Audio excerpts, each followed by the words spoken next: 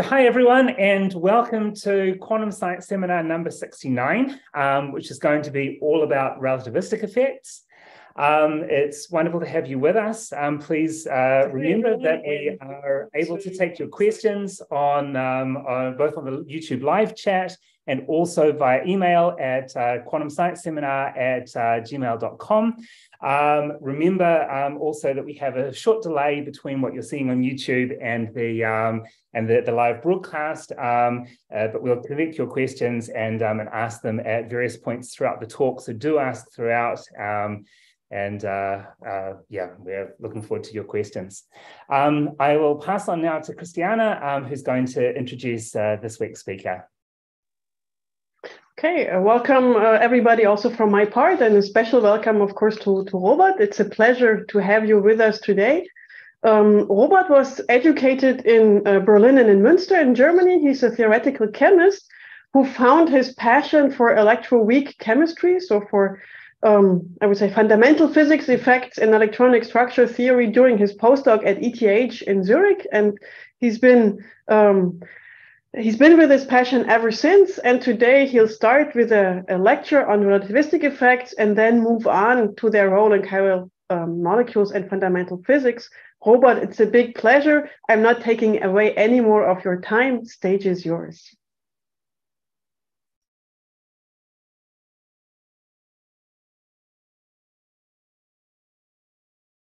You have to unmute yourself.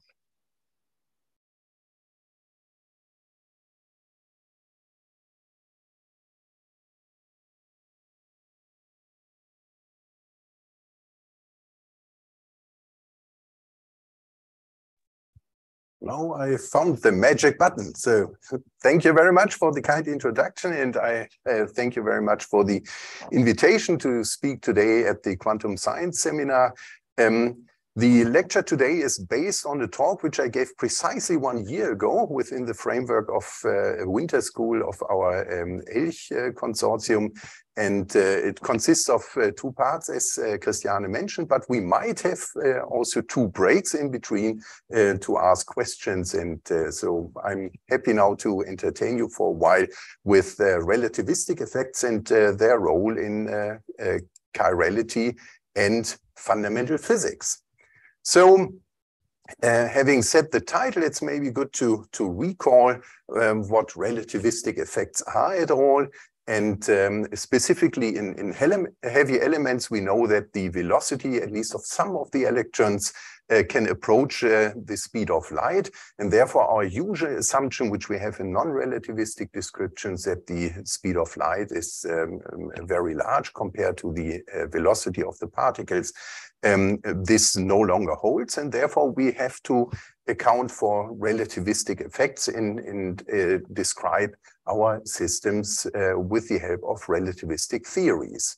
Now, what is then a relativistic effect? And some people write it in quotation marks because actually it's not normally considered to be a measurable quantity, but rather something which results from the concept that in theory we can change the speed of light according to our purposes and make it either infinitely large, which would then be the non-relativistic limit, or fix it to the actual speed of light which we have in nature, and then compare the 2 situations with respect to each other, and then define the difference between those 2 calculations as relativistic effects.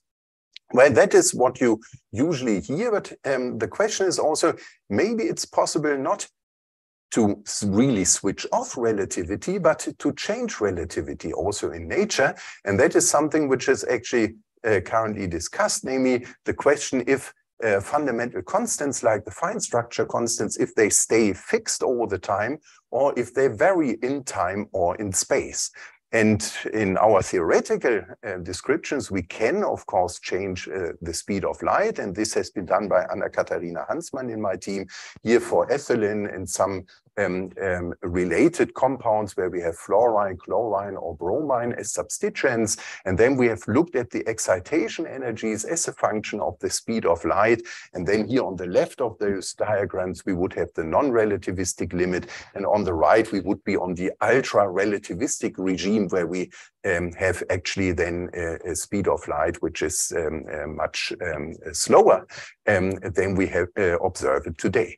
And then we can look at the behavior of those various electronic transitions and think about if they might not be measurable by some way in our universe. And this is a topic which has already been discussed by Dirac in 1938, namely the question if fundamental constants like the fine structure constant alpha or the proton-electron mass ratio, if they are really constant or change since the universe has been formed. So from astronomic measurements, we have an upper bound at the moment for this change of alpha, which is then relative in relative units smaller than 10 to the minus 6.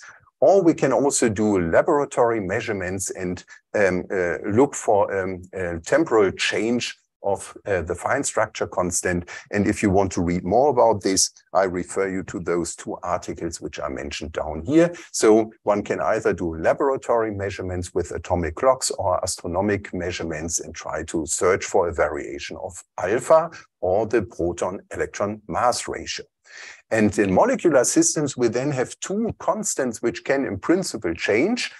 Either alpha, which gives as alpha squared rise to the leading order relativistic effects in molecular systems, or we can also have the change of the proton-electron mass ratio, where the electronic energies are not terribly sensitive to, but the vibrational levels are sensitive to the inverse square root of the proton-electron mass ratio, and the rotational levels are proportional to or dependent on the inverse of the proton-electron mass ratio.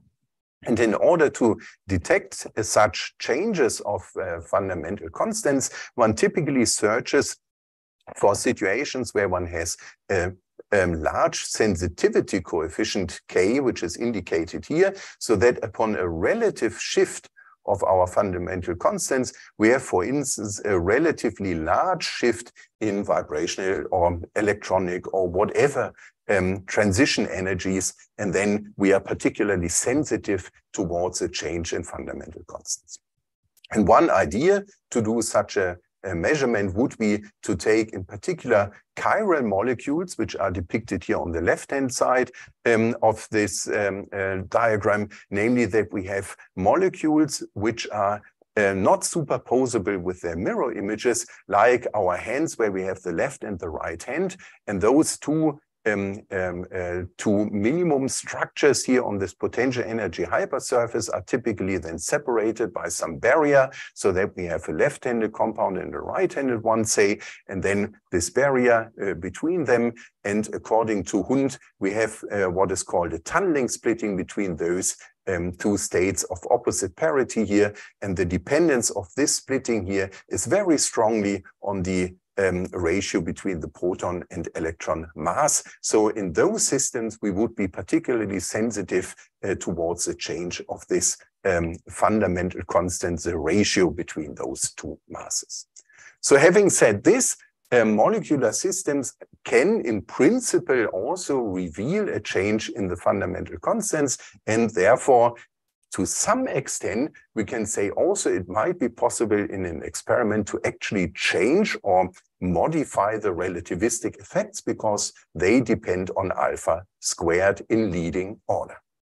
Now, having said this, we can look at the menu of this lecture here. So I want to start with a small recap of relativity and its role in chemistry, then a bit about the general concepts of special relativity, and then the description with the help of the Dirac equation versus the non-relativistic Schrödinger equation.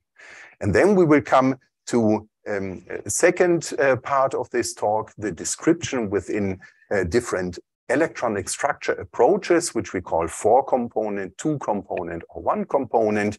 Then we will have a quick look at the atomic orbitals, which we get from a relativistic description, and then the relativistic effects on molecular structures that will then complete the first, but the major part of this contribution. And then in the second part, we talk about the impact on chirality and fundamental physics, which we can have from relativistic effects.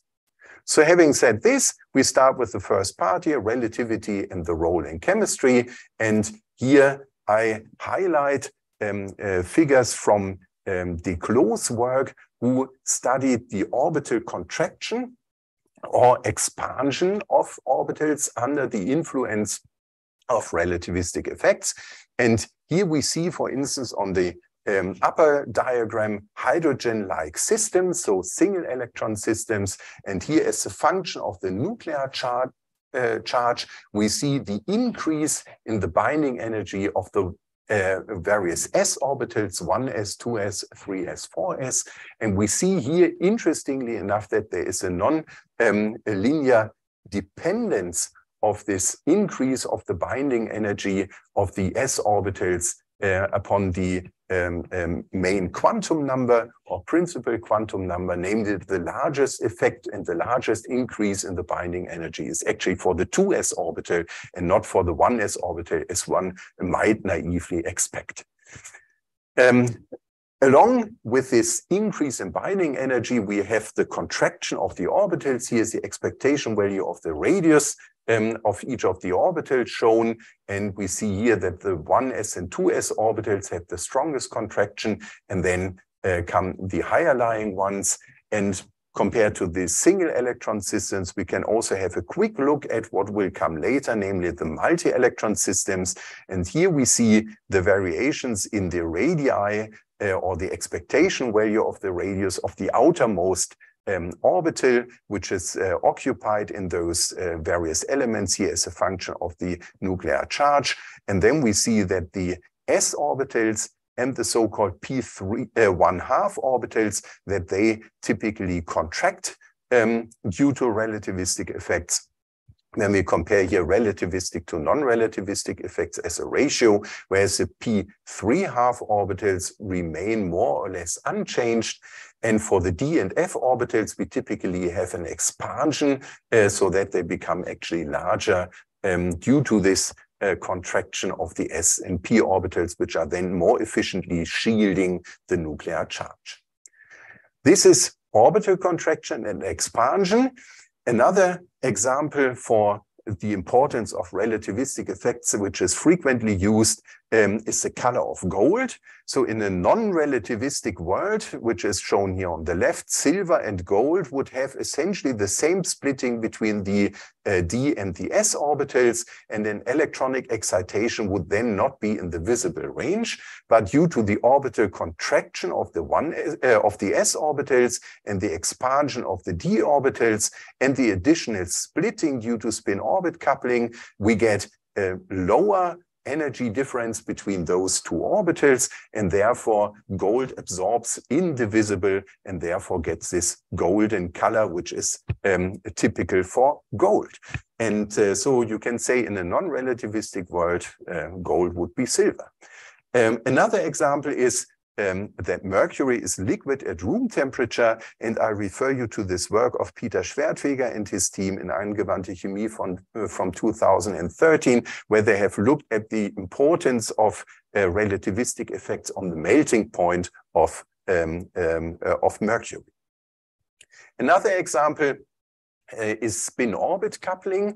The famous example is the sodium D line, which is depicted here, which is split due to spin-orbit coupling. This is known since the early 19th century for lithium. The corresponding transition here the splitting is so small that it's not resolved on this scale here. And for potassium, the splitting here becomes larger. And this sodium D-line splitting is known for a long time. But one has to emphasize it's really the spin-orbit coupling and not the spin itself, which is a relativistic effect. So it's a coupling between those angular momenta. And related to spin-orbit coupling is the effect of phosphorescence, where we have, for instance, an electronic ground state, which is a singlet state of a molecular system, say, and then we do an electronic excitation into another higher lying singlet state. And then if there's a nearby triplet state, then there can happen what is called inter-system crossing to this triplet manifold. Internal conversion can bring us down to the vibrational ground state. And from here on, the lifetime is very long. And then we can occasionally see photons being emitted. And this is then a signature of phosphorescence for which the lifetimes are relatively long due to spin-orbit coupling, which makes this process allowed, whereas in a non-relativistic world, this process here would be forbidden. And the last effect which I want to highlight is the inert pair effect. Here is shown the redox potential of tin versus lead. And here we see that it's comparatively easy to remove the first two electrons in tin and lead, and the potential which is needed is essentially the same. But when it comes to removal of the second two electrons, the so-called inert pair, then it becomes more difficult, and it becomes much more difficult to remove the two electrons from lead than from tin. And this has been highlighted in this very nice work of Berger and colleagues in Physical Review Letters, where they have investigated the lead battery and the influence of relativistic effects on the performance of the lead battery. And there's a maybe not original quote how I rephrase or how I give it now, but it's a phrase like, we want to mention that cars start due to relativity. So in a non-relativistic world, a lead battery would maybe not be able to start our cars. So this is a quick overview of the various relativistic effects. And now I want to quickly come to the basics of special relativity.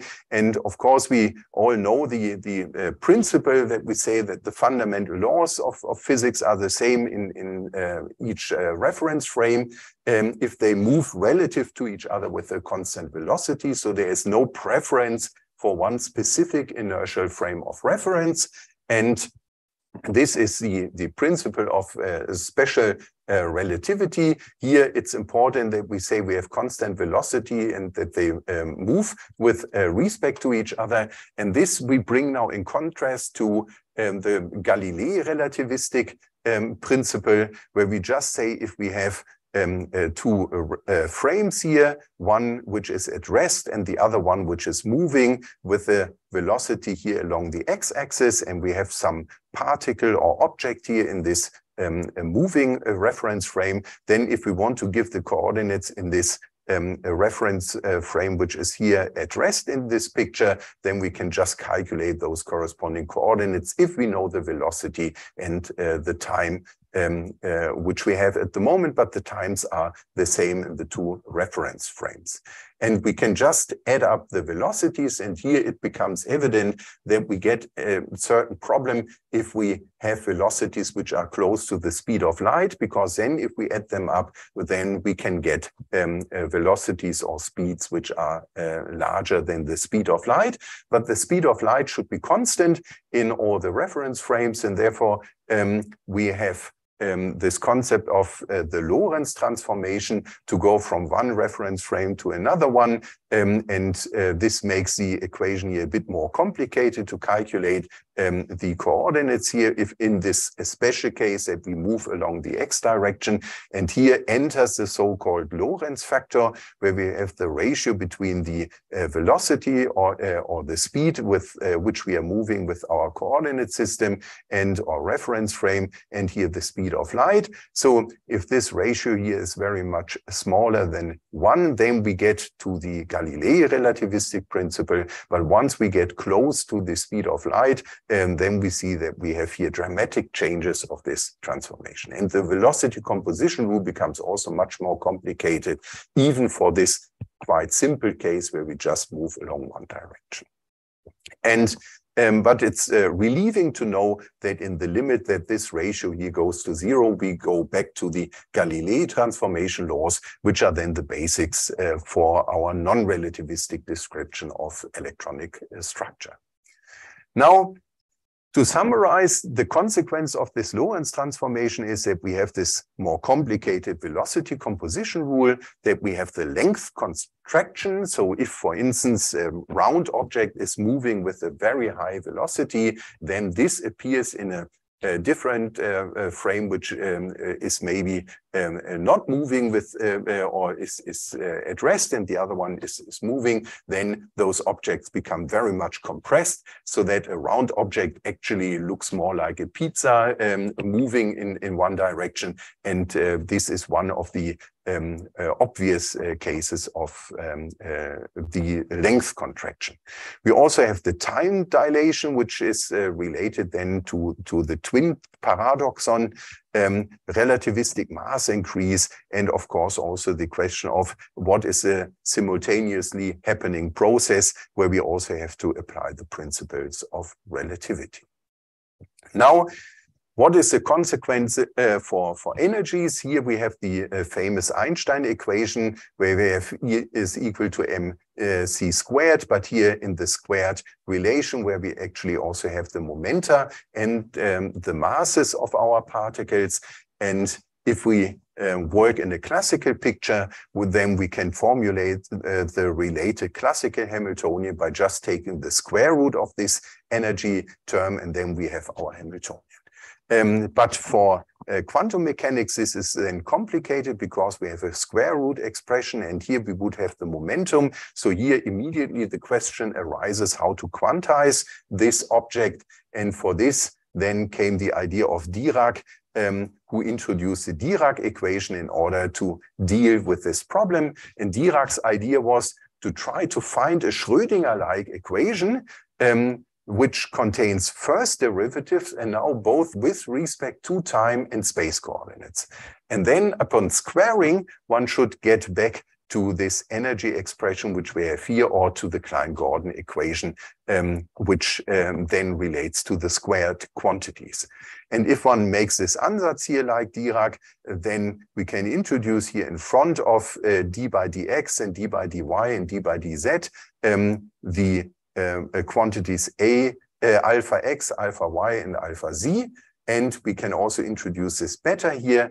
And then upon squaring of this equation, we should get back to this expression here. And in order to achieve this, it becomes clear that our alphas and betas cannot just be numbers, but rather should be matrices. And then we have here the time-dependent Dirac equation, which we can then solve with those matrices.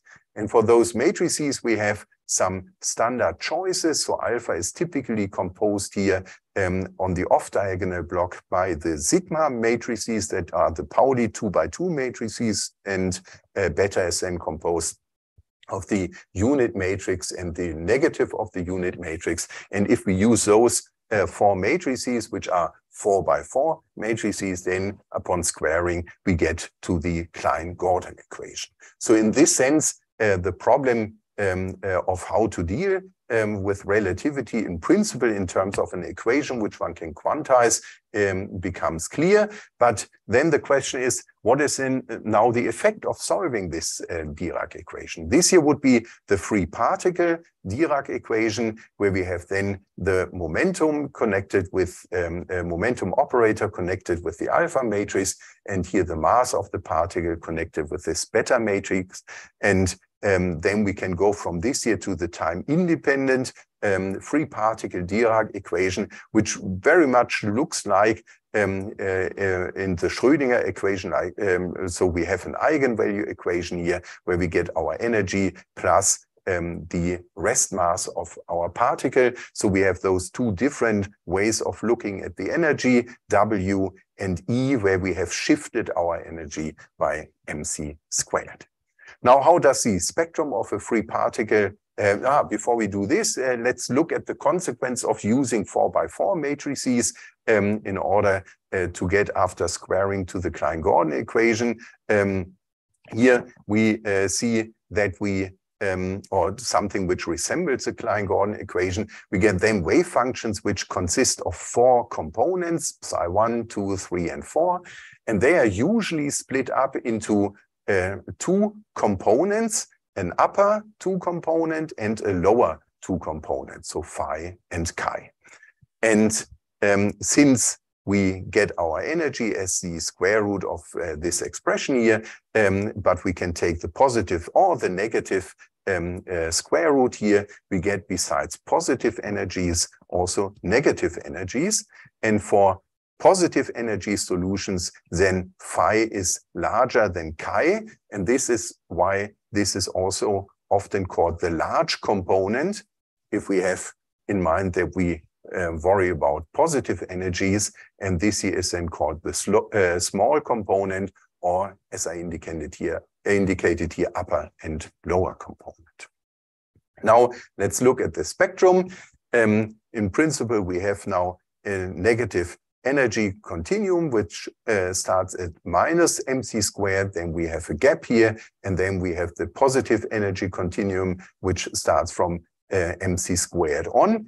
And if we use a shifted expression, then we have our edge here for the positive energy states at 0. And that's a typical convention which is used in order to make the non-relativistic description as similar as possible to the relativistic description. And of course, the negative energy solutions then needed some interpretation. And the usual interpretation is that if we have a hole in the negative energy continuum, this corresponds then to positrons, and then we can construct positron and electron pairs by making such a transition from this negative energy states to the positive energy states.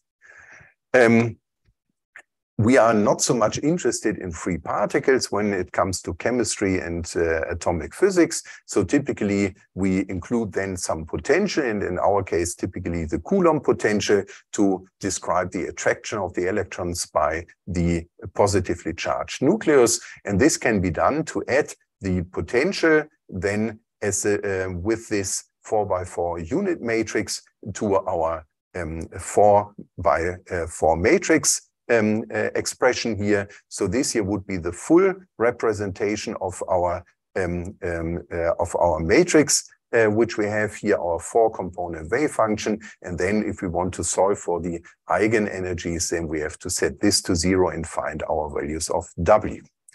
And typically we write this in this 2x2 block structure, where we have here on the diagonal block the potential and the energy here shifted by minus 2mc squared in the lower block here. And then on the off diagonal, we have C times sigma times P, which is then related in the variant to the kinetic energy when we have those two off diagonal blocks. And this equation we can then solve. This leads then to additional bound states if we have a potential which is attractive.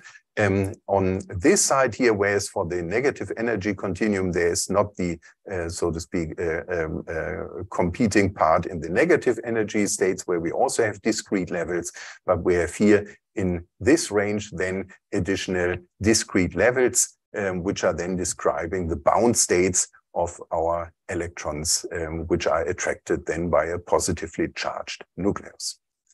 And when we then solve, for instance, the Dirac equation for a hydrogen-like atom, then we get, as compared to the non-relativistic spectrum, which is shown here on the right, where we have the s1/2 orbitals, and then we have the s and p, 2p orbitals, which are then degenerate, and then the 2s, the s, p, and d orbitals for the main quantum number, where n is equal to 3. We get in the relativistic expression here an additional splitting of the levels, so that the p1/2 and p3/2 degeneracy is lifted, which we had before in the non-relativistic world. But in the relativistic world, we have this additional splitting, and then we go higher up. Then we again see splittings between the 1/2 and 3/2 levels, and also 5/2 levels, which we can observe here. And the indicated example of a D line of the sodium D line would be corresponding to higher levels, actually result then from the p1/2 and p3/2 orbitals, which are occupied, and then the emission would take place if an electron goes down into the lower lying s orbital. And since we have this additional splitting here, we see the sodium D9. Here, the energy expression, and also this term here explains this non-linear dependence of the relativistic energy on the main quantum number n here, which we have seen before, so that actually in the hydrogen-like atoms, this level, the 2s orbital, has the strongest relativistic effects on the additional binding energy. And we feature here again alpha, our fine structure constant, which is roughly 1 divided by 137, and which in atomic units, so to speak, is then proportional to the inverse of the speed of light. This is a spectrum which we get, but how do the energy levels look like? Let's see if how do the orbitals look like? And this is then shown here, namely the orbital energies which we have. They are always lower than the non-relativistic ones. We have the largest stabilization for the 1/2 orbitals. The radial electron density contracts towards the nucleus. This is what we have mentioned in the beginning already, this relativistic contraction of the orbitals. And the radial and angular nodes of the density are partially removed due to having an upper and a lower component with interlaced nodes, so that where the non-relativistic wave functions really has zeros, our density in the relativistic framework then has finite values, and this is due to the two different components which we have. The spin-orbit coupling lifts this orbital degeneracies, and our relativistic effects scale with e to the power of 4. And we can now have a quick look at what would happen for multi-electron atoms. There, the degeneracy of orbitals with the same J but different L is lifted. So an S1/2 and a P1/2 orbital, they are no longer degenerate in this when we solve the Dirac equation, and this would be lifted. And the orbitals with J equals 1/2, so the S1/2 and P1/2 orbitals, they typically contract, as we have seen in the beginning in the plots. J equals 3/2, they remain essentially unchanged, and J larger than 3/2 expand when compared to the non-relativistic orbitals. And the relativistic effects then scale not z to the power of 4, but with z effective to the power of 2, and then z squared. This is the atomic single and multi-electron situation, and this could be a good point for the first stop if there are questions from the audience. Okay, there are. So they relate to the introductory part of your lecture. So the first one is, are there substantial differences between the type of relativistic effects we see for electrons in molecules as opposed to atoms? And if so, does it just come from a larger potential or also from the more complicated orbitals? I think most of the relativistic effects are mostly atomic in nature. And so therefore, what we learn from atoms, this we can to some extent well transfer to molecular systems. So in the molecular system, typically we don't have an additional enhancement of the relativistic effects themselves, because they are mostly caused by the behavior of the electrons close to one of the nuclei. I was a bit vague with my statement, because you can also create hypothetical short-lived molecules by squashing two nuclei very close to each other, and then of course the situation is different. If you have high energy collisions between two nuclei, then you can have different types of short-lived molecules, and there of course you can enhance the effect, because you have then two very close lying nuclei which can have even a charge which is larger than the nuclear charges which are currently realized by the elements which we know. So maybe this answers already the next question, but I'm still going to pose it anyway. So are we equally able to probe fundamental physics using relativistic effects in atoms and molecules, or is it more significant in molecules? Is there an advantage to molecules? We will come to this point later, and then I think it will become clear why we can have advantages with molecules, because some of the things can be suppressed in a well-chosen molecule, which otherwise would be the dominant effect in an atomic system. And by this, one can go for certain quantities like an anapole moment, and we will see this later, which is difficult to, but possible to measure in atomic systems and has been measured for the cesium atom. But in a diatomic molecule, the major contribution, the nuclear spin independent effect, would be very much suppressed, so that we don't have to see this small effect on a background of a huge other effect, and rather see only, so to speak, the nuclear spin dependent term. Mm-hmm, mm-hmm. So in relativistic atomic physics, sometimes people say that there is JJ coupling rather than just LS. Mm-hmm. So is there more complicated physics of spin orbit in the relativistic limit, and how important is this for heavy nuclei? So yes, the coupling situation plays an important role, and we will come to this later when we see how this influences the situation in molecules, and it gives rise to very interesting effects. Okay, now comes the last and maybe the most tricky question for that block. So to what extent can we intuitively link the effects that you described, like the orbital shifts, the color of gold, or the melting point of mercury, to straightforward pictures that we might build from semi-classical theory and an understanding of relativity in classical mechanics? I mean, they are mathematical consequences of the Dirac equation, but can we bridge to classical relativity conceptually in a simple picture? To be honest, I don't know. Yes, it's a tricky question. And to be honest, I cannot answer. So it might be possible, but I'm not qualified to give a clear answer to this. Okay. Well, then I think we already had two questions that alluded to the second part. I would say. Okay. Yeah, then we continue with the second part, where we look a bit at how we solve the multi-electron equations.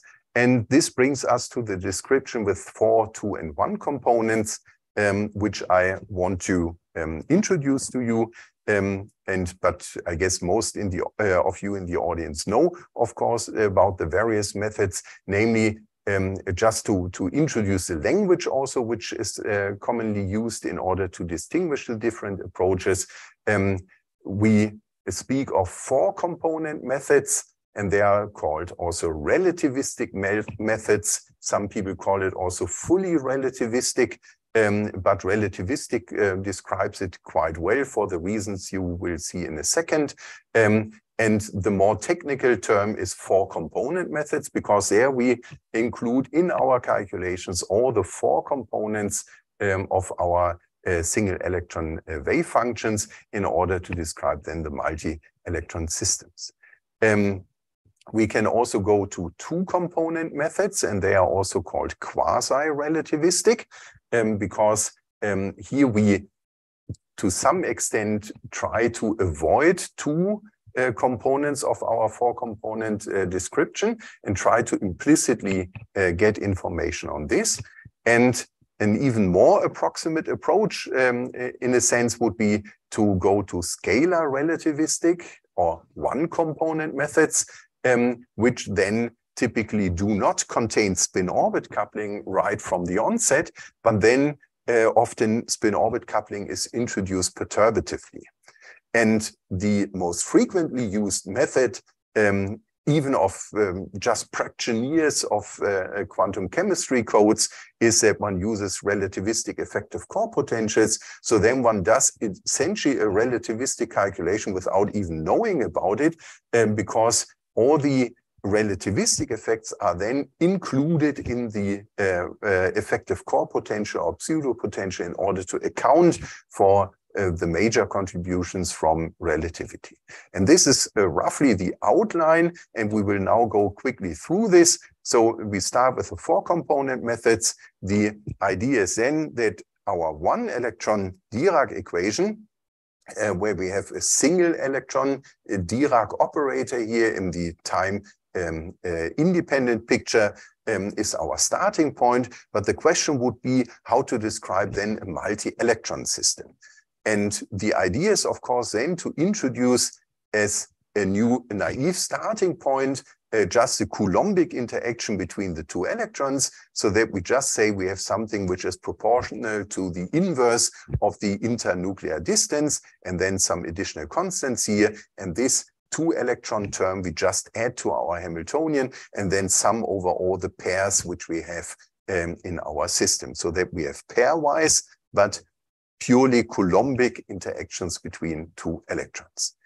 But of course, if you think about this, then this purely Coulombic interaction does not really fit into this Lorentz relativistic picture, because it means that we have an instantaneous but a long-range interaction.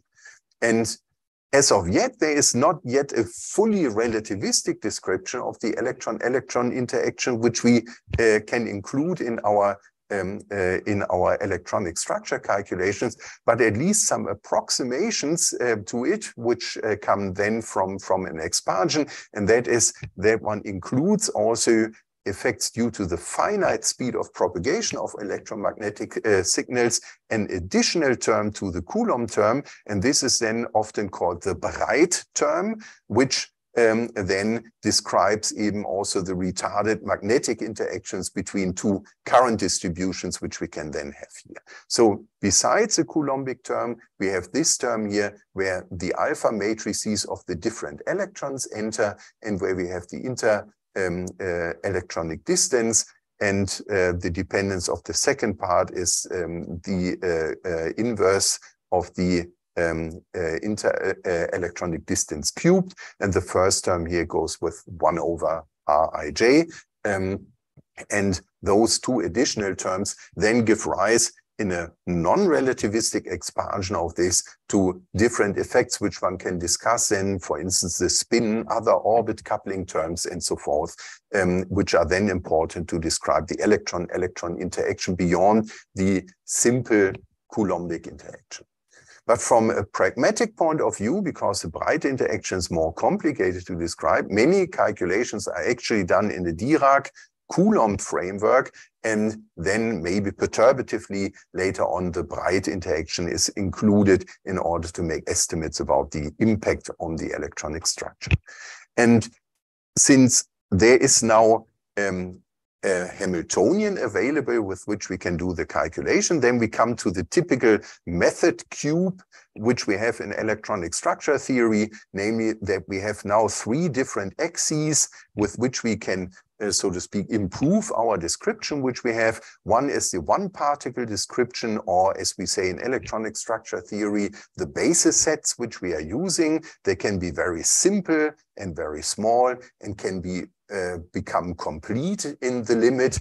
That is one axis on which we can improve, so to speak, the quality of our calculation. We can improve the quality of our Hamiltonian. For instance, we start just with the Dirac-Coulomb Hamiltonian, and then we include the Breit interaction, for instance, or we include further interactions which are not just electromagnetic in nature, but also include, for instance, the weak interaction, and also interactions beyond, where we leave our current standard model of particle physics.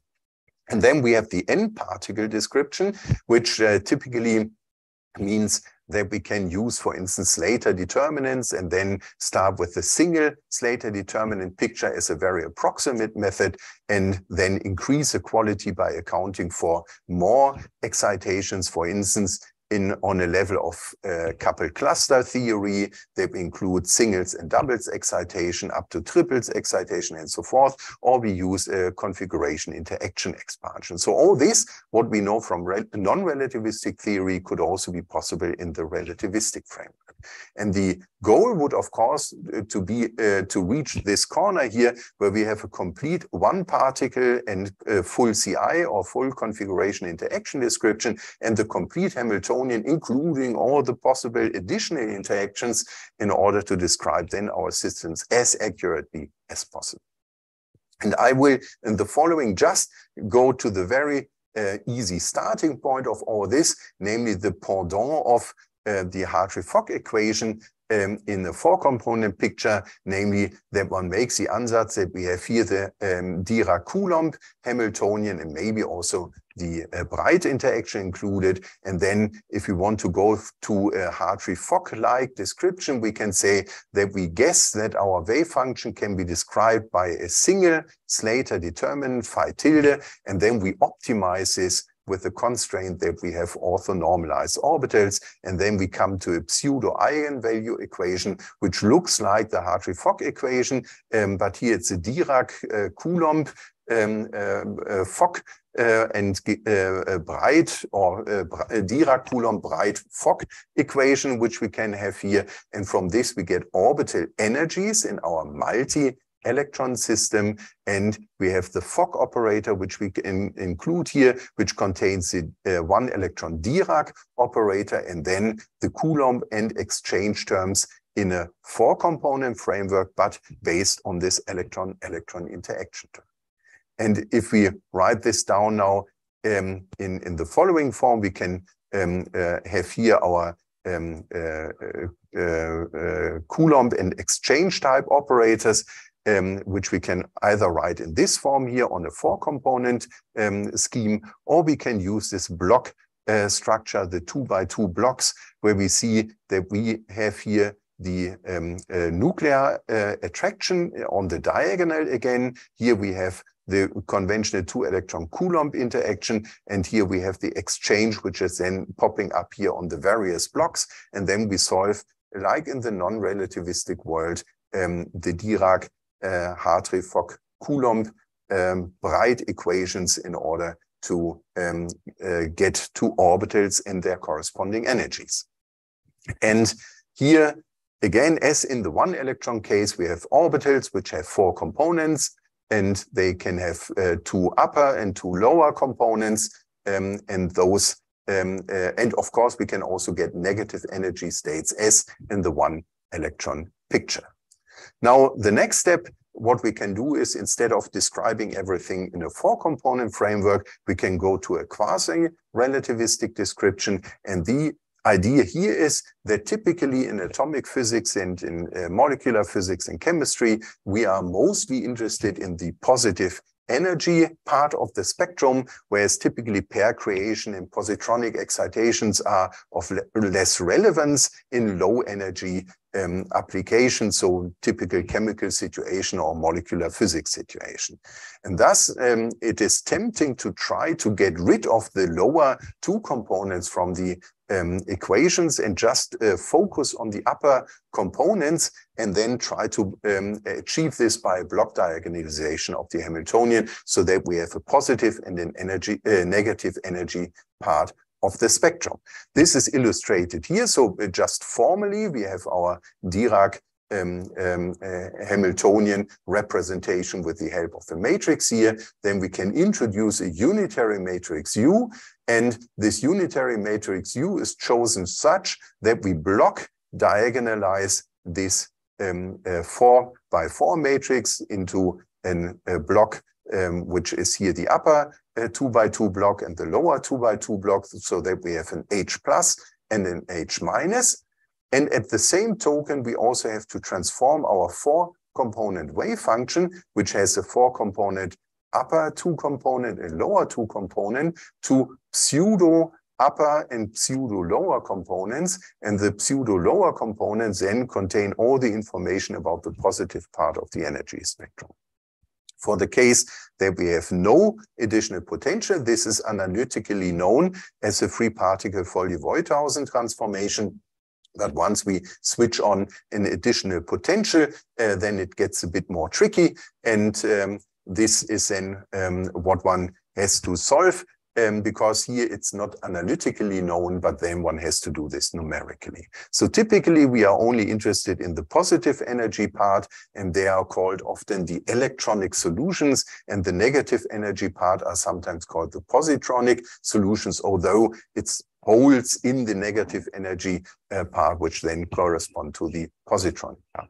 But it's very important to remember that the upper component from a four-component description, or the upper two components of a four-component description, are not the same as a pseudo upper component.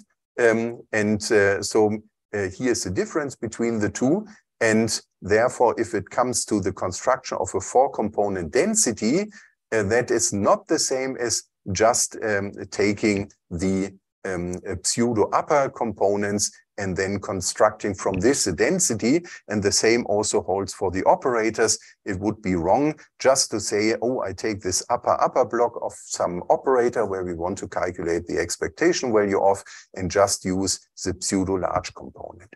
This has been termed the picture change. So if one describes the system consistently, one also has to transform the corresponding operators so that one gets a consistent description of the operators with this in this two-component picture. This one has to keep in mind also when one calculates the electron-electron interactions.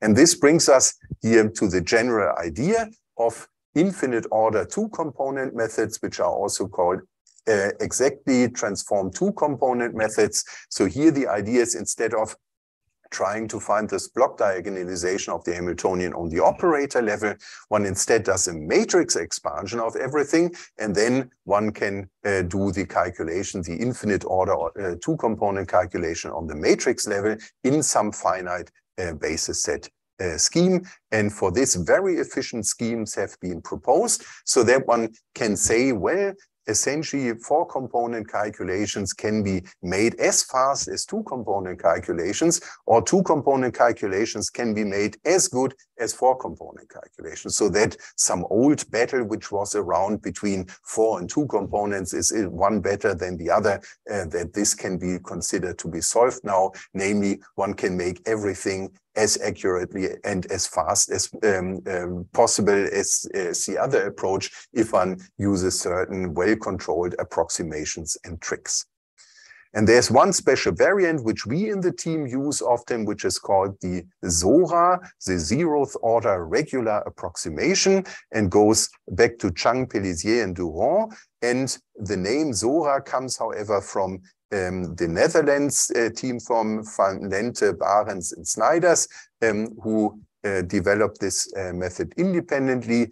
And the idea here is that this block matrix structure is then used in order to get from this lower part here an expression for the lower two components, which are then related here exactly to the upper two components. And then comes the important trick of the ZORA approximation, namely that this inverse of the operator then is split up into two terms, so that we have 2mc squared minus v and the inverse of this. And we have this expression here where we have a second inverse here, for which we then do a series expansion. And the series expansion then is stopped at zeroth order. And the advantage is that this term here remains regular for not too high energies. And then one can use this expression here and get in zeroth order to this approximate expression for the lower two components when one knows the upper two components. And then with this, chi I can be eliminated from the upper equation, which we have seen here. So we solve now the upper equation, but eliminate chi I with this approximate expression here and come to this expression, which is indicated here, where only the upper component here pops up explicitly. And it has been pointed out by Van Wullen in this paper that in multi-electron systems, it's good to replace this V here by a model potential, which is very important for doing molecular calculations. In an atomic picture, that's not necessary, but for molecular calculations, one can then introduce more or less atomic model potentials in order to alleviate a problem of this expression here, namely the gauge dependence of the Zohar equation. And there's the alternative approach, which is the typical textbook example, namely the Pauli approach, where this inverse here is then just approximated by the inverse of 2mc squared. And then one gets to the Breit-Pauli expression and then can try to solve the two-component calculations with this ansatz here. But this has a drawback that the spectrum is typically not bounded from below, because we have this p to the 4 operator here with a negative sign. So if we have very steep functions, then this can go to minus infinity, and that creates a lot of problems. The Zohar approximation is regular in the sense, and so therefore this problem is then avoided with the Zohar approach.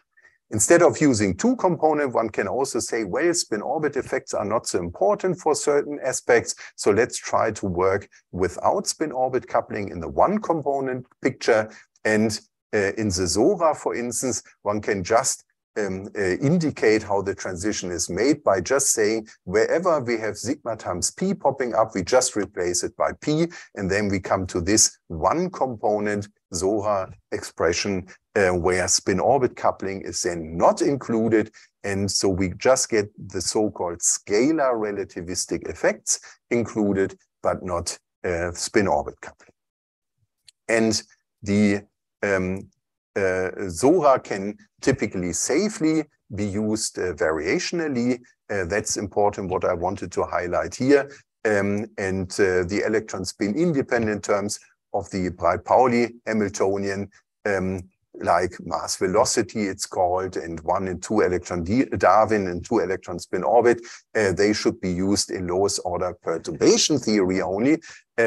And because if one goes to higher orders, then problems emerge. So typically one will always stop at lowest order and will not go to higher order, because then problems emerge.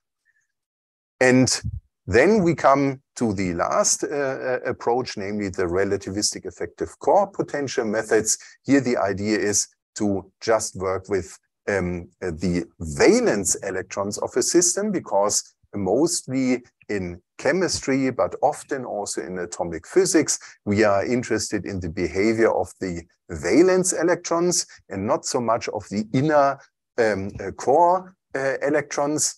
And in this respect, one does a lot of additional work by solving equations for the inner electrons if we are only interested in the outer valence electrons and would rather like to get rid of this additional effort.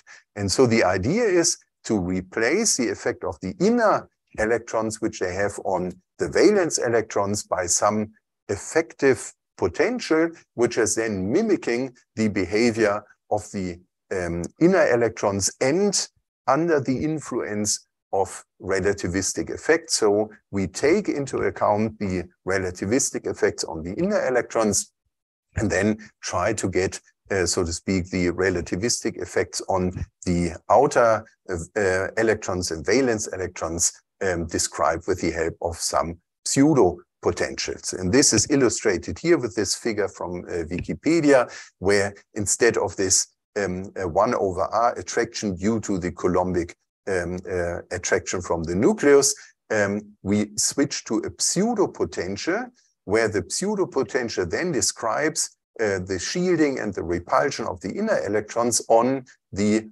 outer electrons here, for instance, one which has a relatively high principal quantum number. And then the idea of the pseudo potential approaches is that one tries to have a certain cutoff region, for instance, where then the pseudo wave function and the relativistic wave function, they have the same dependence, but then the inner part and the nodal structure is then, for instance, replaced by some pseudo wave function. And this is then called the pseudo-potential approach, where one smoothes out, so to speak, the behavior here and finds a pseudo-potential. And there are different flavors of this. One is called shape-consistent, so that one tries to match here the behavior. The other one is energy-consistent pseudo-potentials, where one tries to find a pseudo-potential which describes then either experimentally obtained data or calculated theoretical data for atomic systems, for instance, and then tries to find a pseudo-potential which then reproduces the energy level structure caused by transitions of the valence electrons. Whereas model potentials, they try to keep the nodal structure of the valence orbitals like that of the all-electron calculation, so that we still try to get the same behavior here, but with the help of model potential.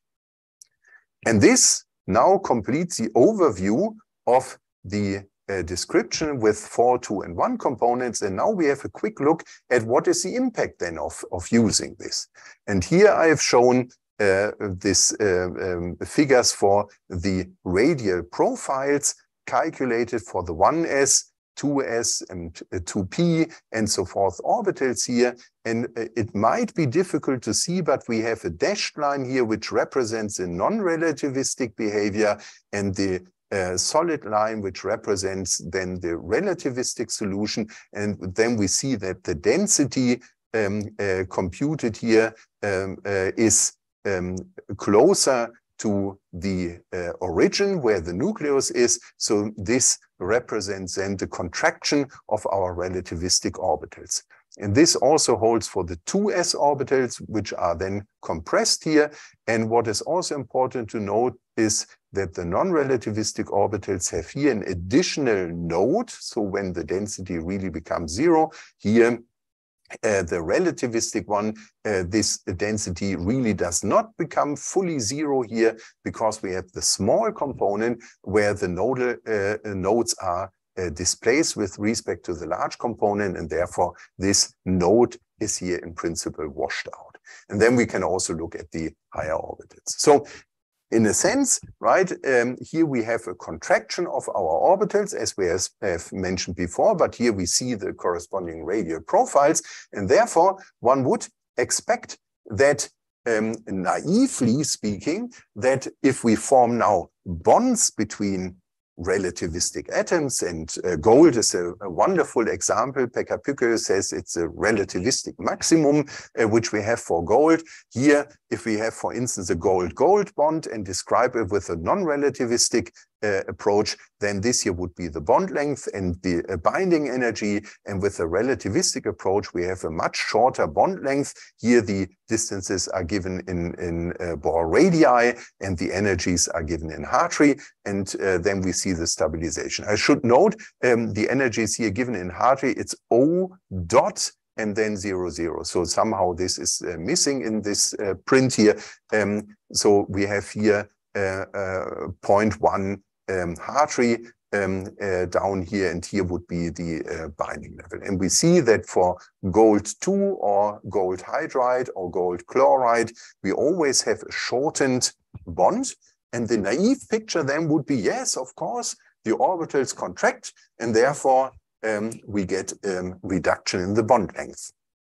But as has been worked out by these authors here, that's not the true story, because the orbital contraction is only a second-order effect and is not as important as taking the non-relativistic wave function, but the relativistic operators. And here we see the first-order effect is the one which really steeply depends on the bond length, and this orbital contraction contribution here is only a smaller contribution. So it's, so to speak, due to the operators, which is then creating this so to speak, change in the bond length. And it's not the naive picture, oh yeah, the orbitals contract and therefore we have this huge effect, right? This Berger refers to this as the Dutch Revolution because here the authors pointed this out because it was against the normal understanding that it's due to the contraction of the orbitals. Now, besides the radial behavior, we can also look at the angular behavior. And here I show a figure from Szabo in this Journal of Chemical Education, where we see that the S1/2 orbital, but also the P1/2 orbital, they have a spherical density. And then if one goes to the P3/2 orbitals, then they become donut-like. Here we have a peanut-like behavior of the P3/1/2 orbital, and so forth. And here we have the main quantum number n equals 3, where we have also d orbitals, and there we have the d3/2 and 5/2 orbitals. And for this we have the components j 3/2 and 1/2, and here we have 5/2, 3/2, and 1/2.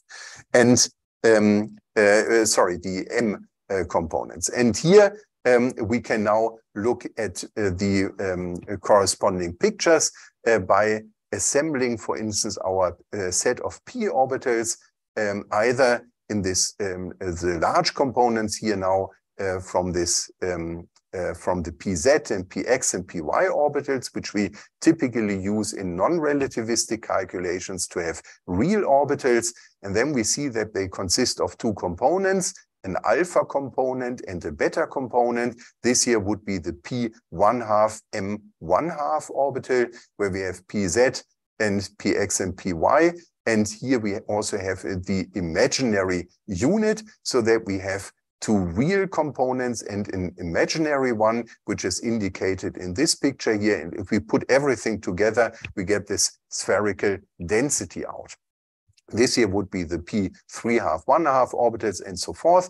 And of course, we can use them as a basis in order to describe the conventional Px, Py, and Pz orbitals, which we have in our non-relativistic description. So depending on the coupling situation, this here would be the JJ coupling. This here would be then the situation where we work with the L and then subsequently S coupling when we go to the different description. So here we use a conventional Px, Py, Pz orbitals, alpha spin, and they can be obtained from the ones where we have an alpha and beta spin component and the superpositions of those various orbitals in order to describe the conventional ones. Now, on the next page, oh, there's a figure missing, which I had included, but now for some reason it's missing here. And that is, oh, that's very unfortunate. But yeah, we cannot help it.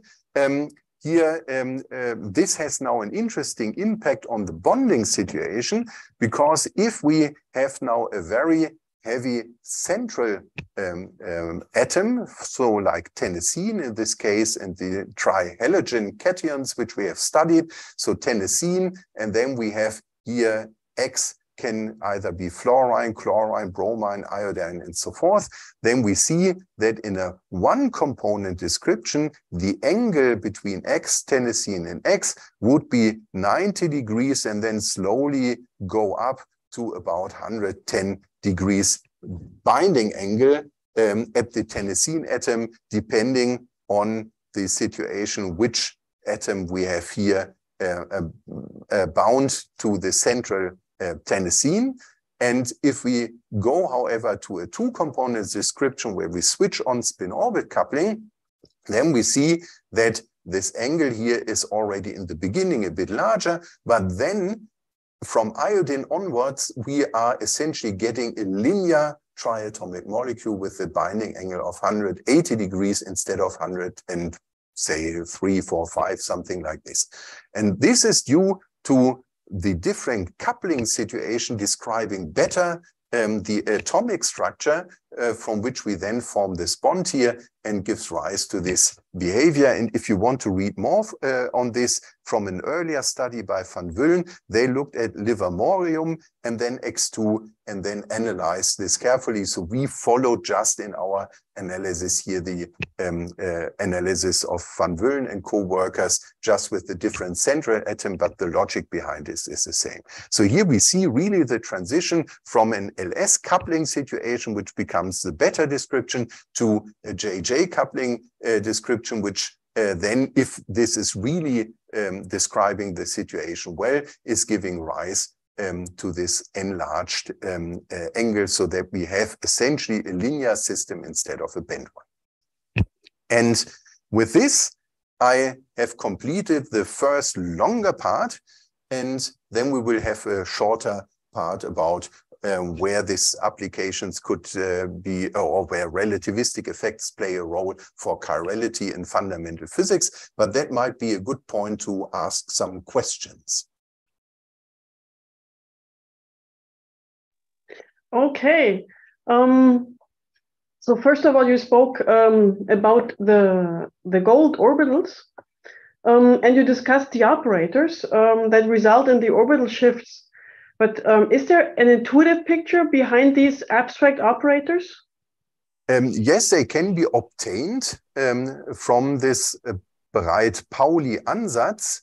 If one, so to speak, let me see if we can find this.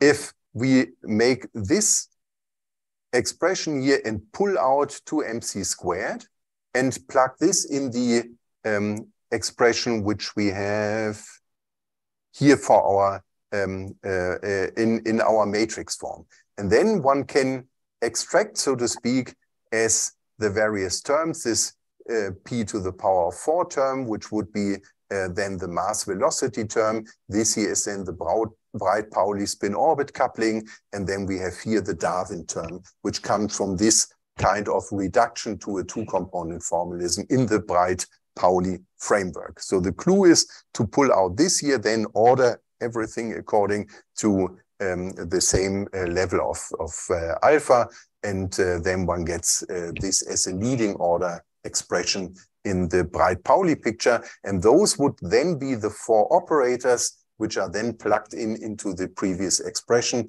and then one sees the effect of the gold distance from those 3 operators which are then included. So even pushing further this point of trying to get a more intuitive picture for this bonding. So what is the intuitive picture, for example, why Mercury has a low melting point? Can that be? There's a completely different description of, because there that you have isolated mercury atoms and not a chemical bond between 2 neighboring mercury atoms in the sense of a covalent bond, but here it's rather dispersion interactions and so forth which play the major role for mercury. Okay. So there it's quite different. And Peter Schwertfeger has done a similar study also for the rare gases, and the question, of course, if organeson, so element 118, is for instance a gas, or solid, or what would it be at room temperature, and those questions then can also be addressed. And the question there is also, what is the impact then of relativistic effects on those properties?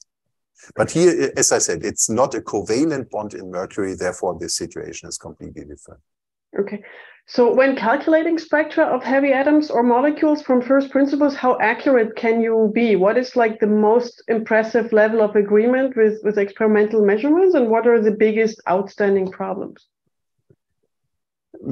So that's very complicated to answer in general terms, right? Because one can look at, for instance, excitation energies of electronic excitations. One can look at excitation energies of vibrations, of rotations. One can look at magnetic properties and so forth. That's very complicated to answer in quite general terms, right? But the accuracy can be very high, so that we can say that we can achieve chemical accuracy, which means 1 kilojoule per mole for thermochemical questions. So to bring together 2 atoms, for instance, and then calculate the binding energy.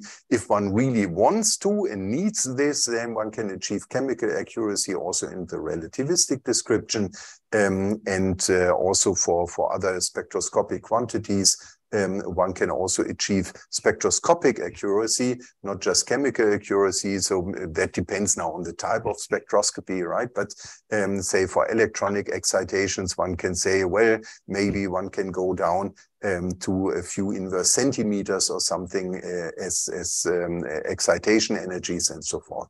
And so in principle, if one pulls all the stops, one can describe the systems very accurately. But what is very interesting, at least from my perspective, and we will come to this point then, is to make predictions then for properties which have not been measured yet.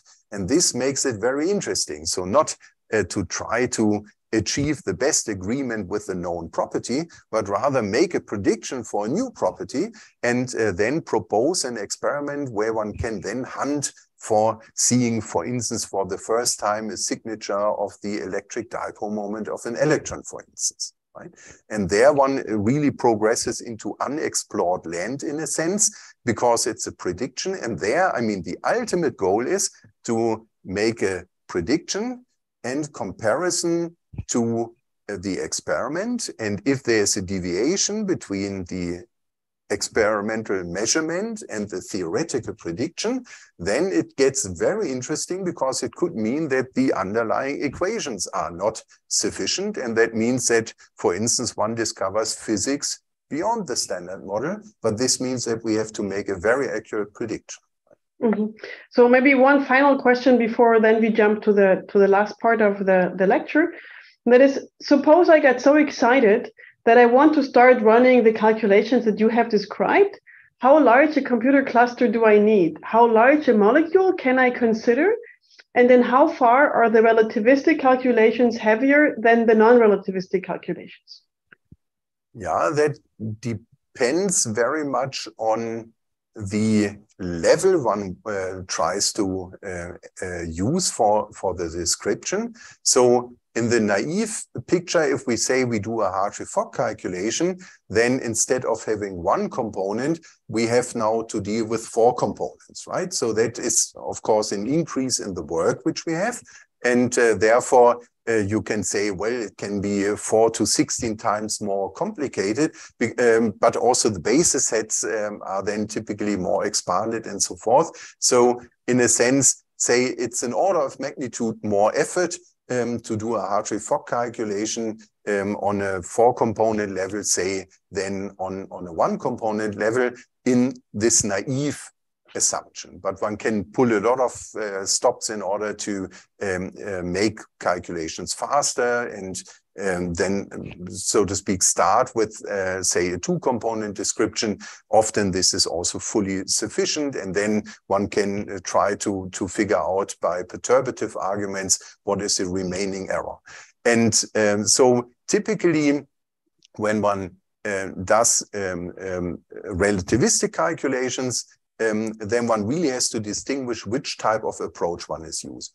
And if it comes to pseudopotential calculations, then it's like a conventional non-relativistic calculation. So most people who calculate gold take a pseudopotential, have only the few electrons of the valence part of gold, and then will run their calculation and will never notice that they did a relativistic calculation. So there you can say it's as fast as a normal calculation for, say, bromine or gold. It's the same effort, right? But if one wants to include the additional effects, then it becomes more tedious, and then it depends very much on the method.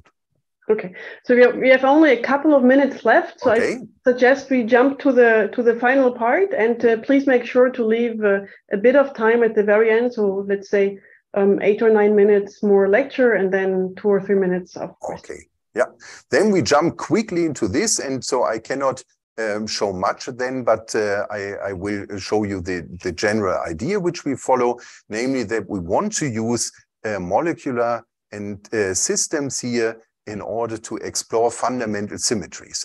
And the idea is that we use molecular systems as a probe for either fundamental violations for, say, discrete symmetries like space inversion, time reversal, charge conjugation, and then try to detect this on the level of molecular systems, Or it can happen so that we have symmetries which are in principle rather good, but then spontaneously broken on a higher level. And then we can try to explore this phenomenon of symmetry breaking on the level of molecular systems. And so the primary goal of our team, for instance, is to look at molecules to detect violations of discrete symmetries with their help, and with the idea that this can perhaps be done more sensitively than with atoms or at colliders with the individual particles. And just to outline what the general idea is that we say, for instance, if we include electroweak effects in our calculations, then we have a typical parity conserving part, which behave similarly to our electromagnetic interactions. And then we have a parity violating contribution, which has a different symmetry. And this parity conserving part is mostly the electromagnetic Hamiltonian. And then there's a weak contribution, which is very small. And then we have from the weak contribution also this parity violating contribution. And then the idea is typically in this framework that one searches for states with well-defined parity, which are the eigenstates of the parity-conserving Hamiltonian. And then we can have plus and minus states. And then we can have this situation that between those plus and minus states, we have parity-violating terms, which are then coupling the two states. And if those states of opposite parity are very close by, then this coupling here can give us huge contribution and make a mixing of those plus and minus states and lead to localized states, which are, or left-handed and right-handed states, which are then superposition states of plus and minus states. So whatever one does, one tries to achieve a close lying set of states with opposite parity and a large off-diagonal element in order to magnify the effects. And we are mostly interested in chiral molecules because here the situation is like this, that the molecule itself has also already broken symmetry. Namely, we have the left-handed and right-handed molecule, which are connected by the parity operation. And then if we have the parity conserving Hamiltonian, then this is even under parity. The parity violating one is odd under parity, so changes sign. And then we can calculate for a left-handed and a right-handed molecule a parity violating potential, which has the same magnitude, but opposite sign. And this is now very interesting because in chiral molecules, we have this tunneling splitting here, which has been introduced by Hund, where we have those delocalized, very oddly looking states of a chiral molecule, which is just a superposition, plus and minus superposition. They have very close lying levels. And in the conventional assumption, we would say the splitting is large. With respect to the off-diagonal element, then this here is actually also the situation which would correspond to the true eigenstates of this 2x2 problem. If we have, however, a tunneling splitting which is small compared to the off-diagonal element, then, so this reverse situation, then we get the localized state and they are split by some energy difference. And this energy difference is the one which is the signature of parity violation. So in chiral molecules, the energies are very close. And so therefore, of the two tunneling states, and therefore we expect a magnification here. Just in order to know how large the effect is, we have to calculate then the parity violating contribution. And unfortunately, I cannot discuss this in all gloriful details, but just quickly, I would like to say that we have the scalar product of the electron spin and linear momentum. This scalar product is then measured, so to speak, at the position of the nucleus. And this is a part of the operator which gives, so to speak, a parity violating contribution to our Hamiltonian from the weak interaction between electrons and nuclei. So we have either electrons which are left-handed or right-handed hitting the nucleus, and then they are scattered differently. And the magnitude of the scattering, so to speak, depends on the weak nuclear charge of the nucleus, which is essentially depending on the number of neutrons. And then we have Fermi's V constant, which makes the term very small and so forth. This would be the Schrödinger picture. In the Dirac picture, we have the gamma 5 matrix. And rho A is the nuclear density distribution, which we can use then. And then there's a nuclear spin-dependent path, which looks very much similar, apart from the fact that here then the scalar product between electron spin and nuclear spin pops in. And now we can calculate for chiral molecules those when we have only the electromagnetic Hamiltonian, then those two states have the same energy, but we can calculate now the tunneling splitting here and then compare this to the parity violating energy difference which we have. And we looked at some chiral molecules like H2O2, hydrogen peroxide, which has this kind of structure here. So it's 110 degrees dihedral angle. Then we looked at the tunneling splitting, which one can have, and calculate this. And this is also experimentally known to be around 11 inverse centimeters or 0.3 terahertz, or if you like, atomic units, Hartree units, and it's 50 microhartree. That's the tunneling splitting here in the lowest level. So that's a very huge tunneling splitting, and therefore the mixture of parity violating effects would be very small. But one can go down the periodic table and look at H2O2, S2, selenium-2, tellurium-2, and even be brave and look at polonium-2. And then the tunneling splitting goes very much down to 10 to the minus 9 or 10 to the minus 10 inverse centimeters, or even lower if we go from the hydrogen system to the deuterated or even tritiated system. And then it becomes very interesting because here for S2Cl2, which has a similar structure, we have then calculated the tunneling splitting compared to the parity violating energy difference, and this is very much larger than this tunneling splitting. So here we know that for such a molecule, parity violation is a huge effect as compared to tunneling, and therefore we have a huge enhancement, so to speak, of those effects. And now we can look at other molecules like H2X2 series, go down the periodic table, and then we see that the parity violating effects dramatically increase with increasing nuclear charge. And we see a steep scaling z to the power of 5 plus minus 1 roughly. So if we go down from H2O2 down to H2 polonium-2, we get a very large splitting. And here we have done a two-component calculation on the density functional theory level. Here's a four-component calculation as a comparison, and the deviation is below 1%, right? So quasi-relativistic and relativistic give for this property essentially the same sizes. Now, I have to skip this part, how to detect this in this kind of meta-wave interference experiment, but one popular route is to look at vibrational frequency splittings of chiral molecules. That is one experiment when one tries to measure not directly the energy difference, but rather the differences of energy levels of the left-hand side and the right-hand side, which are differently shifted due to the parity violating potential of a chiral molecule, which is then separated by this kind of barrier. And then one would look for a difference between those two transition frequencies. And that is an experiment which has actually been done in the group of Chardonnay, and they've provided an upper bound for the CF stretching frequency in this molecule of 10 to the minus 13 inverse centimeters. So delta nu over nu, so the transition frequency is around 1000 inverse centimeters, and that is, so to speak, the relative ratio. Now the question is, how far away is this molecule from giving an effect which is measurable? And this is here a comparison of calculations by us, but there are also other calculations in a four-component framework, also in a scalar relativistic framework with parity with spin orbit effects added perturbatively. And here is the computed effect size compared to what is the unit of the measurement. And then you see here 3 orders of magnitude would be missing, right? But one can modify the system and go to heavier nuclei.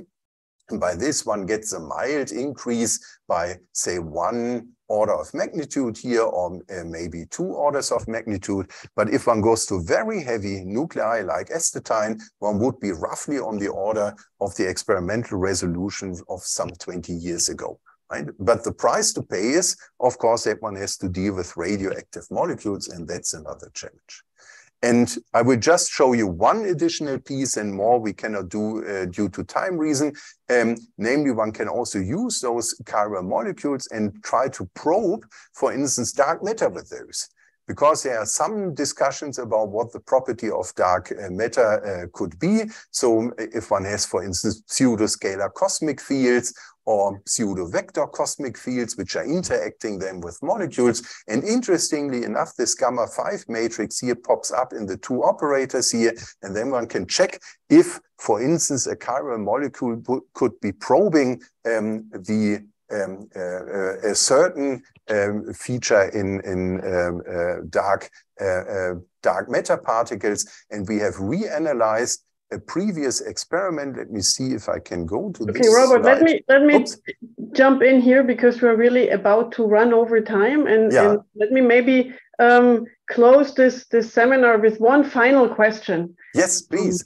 And that is, so of all the contributions to fundamental physics that we might see from measurements and calculations on molecules, which do you think is the most likely to occur in the next few years?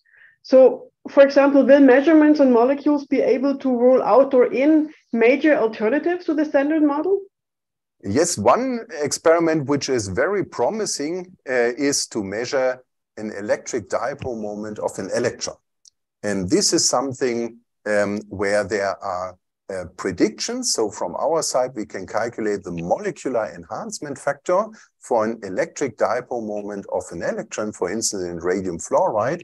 And this is ongoing research where there are experiments which try to probe this electric dipole moment of the electron. And if we know the molecular enhancement factor from this, we can, from a measurement of an dipole moment of the molecule, but here, so to speak, permanent dipole moment, not an intrinsic one in the molecular frame, infer what the dipole moment of an electron is. And here is a graph. I think I should see if I have this here. This is what the current standard model would predict. Here are the measurements for ytterbium fluoride, hafnium fluoride plus thorium oxide. They have already ruled out some alternatives to the standard model.